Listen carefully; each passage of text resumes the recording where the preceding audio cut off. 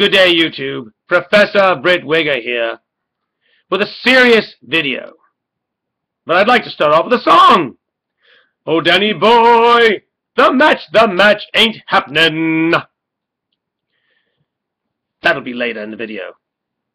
Now, it's a video you made, Danny boy, called Boo-hoo Britt Wigger. And foolishly enough, you mocked me about the flagging, but the thing is, you sure knew about the flagging pretty darn quickly, didn't you? You just knew too much too soon. So we kind of know you were flagging. And ownership of the video was claimed by your alt account buddy, who you named. Jeffrey Rowe commented on that one recently and blocked that one.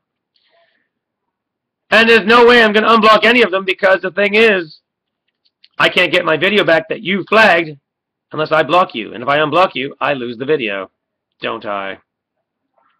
But you knew that, because you know the community guidelines so well. Now, you comment on my alt accounts. DarkGod attacking people. No. DarkGod attacks hypocrisy when it attacks me. That's what DarkGod does. He never initiates anything. And Goth Girl, you didn't do anything for her. You just provided fuel and fodder. And that eulogy, you sent me one thing. Yeah, you sent me it. And I twisted it around into something insulting and got 2,000 views. It was beautiful. Now, you go on to say, make the next move. Tomorrow, make better mendings and so forth, whatever.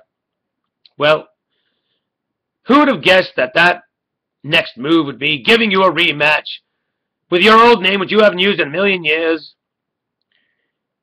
And I bet you want to look just like Sting the wrestler, don't you? Even though you don't resemble him at all. Your face barely resembles it when you paint it, but a piece of paper can look like Sting's face if you paint it.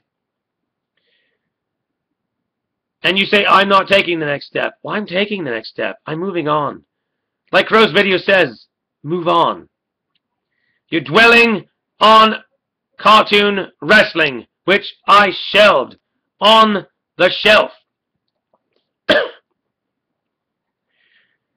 You're the kid in the classroom who ignored the school bell. Everyone's gone. The lights are out. You're still sitting there. I'm moving on. That's what that video was about. A community project, which you made a mess on. Ha, almost said a bad word. A certain party did actually politely request out of it, and that's the way you do it. So kudos to him. But you didn't do that. No, you flagged me right off the bat. If you didn't want in on it, you should have said so. Because now people will look at that project and notice you're missing, and they'll remember why. That's what you will be remembered for. You will be remembered for taking a dump on the community project. Something that was really hard to do. And I'm not boo-hooing.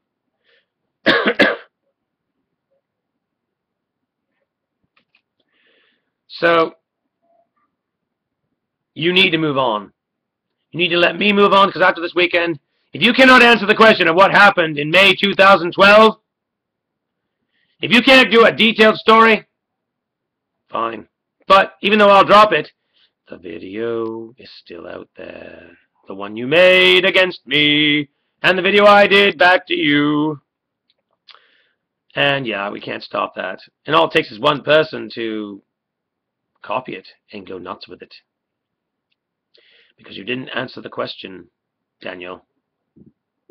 You thought too hard and you didn't speak. You didn't answer the question. You lose. I answered your question. Clearly I did not threaten Torp's family in real life or on YouTube or anything. But you sure like to threaten, don't you? So hopefully this is the last take. I've done so many. Hopefully I didn't forget anything. Danny boy. Class dismissed.